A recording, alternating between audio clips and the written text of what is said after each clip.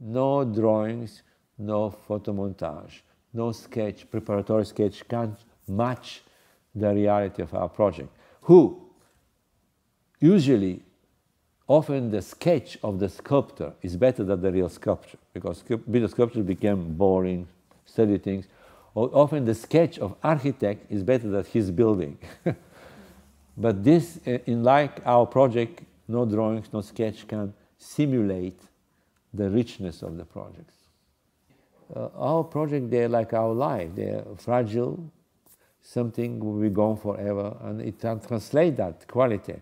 And also the quality that they're free, that cannot be owned. Because we're surrounded with a world who we possess so many things. We own, collectors owns, museums owns, people owns. It's something is so big, you cannot charge tickets, cannot own, it's there, and after a few days it's gone. And it's there, but it will be something unique. You know, that is the important part. This is why myself and Jeanne-Claude, we are adamant that we never do the same things again.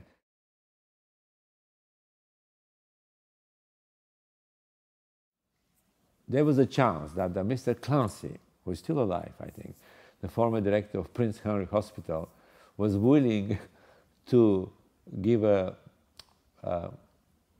to help John. Actually, John was everything. Without John, we cannot do that project. And he convinced Dr. Clancy to let us do the project. Even that, I don't know if John told it, at the moment they give us the permission, it was the state or city hospital. They bring probably simulated sick people in the stretch in the front of the gates, because the hospital is outside of Sydney, and to protest that they spend money for that project instead of for the sick people. And we try to explain this is our money, it's not the money from the hospital or the state and things like that. And the place was actually literally garbage. You know, today is the golf course. Biggest challenges is really many. You ask me so many challenges. First, I was not speaking well English, and that was the big handicap. And of course also many of the technical parts, I don't know how they call them in English. You know, we were not working enough here. Today I know many technical parts, but this is the first time I need all these construction things. It was very difficult. But probably also John was is even today.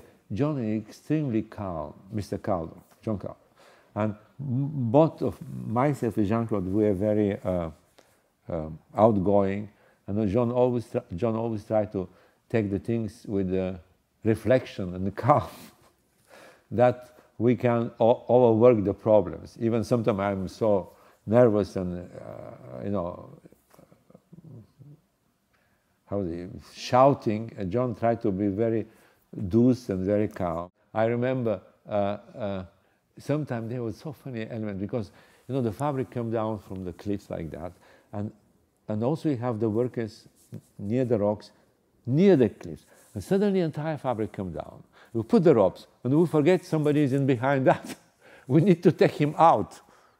When you put the ropes over the fabric, to secure the ropes, we use, the rope come down, but you cannot have a rope running for 10, 15 meters to not be attached to something. Sometimes we attach the rope to some rocks, but sometimes we need to really, it's called a ramset gun, like a special steel parts with like a gun, shot in the sandstone, and it created tied the rope to the rock or under the rock to not slipping around. And that was very important to, especially in the area where the fabric coming down and it come to the high tide when the surf come, and often the water come and there are a lot of movement. We need to secure the ropes on these very slicky rocks, and one of these slicky rocks I slept, and the entire right shoulder come here, and I run to the hospital, and the doctor in the hospital put it back the shoulder, and he was saying, I rubbed the shoulder of Christo. And I was with like that. We do with space who is not normally used for art. We use the space of highway, bridges, airports, all these things like that, and that space is, Jeanne-Claude always were using, we borrow that space and create gentle disturbance for a few days.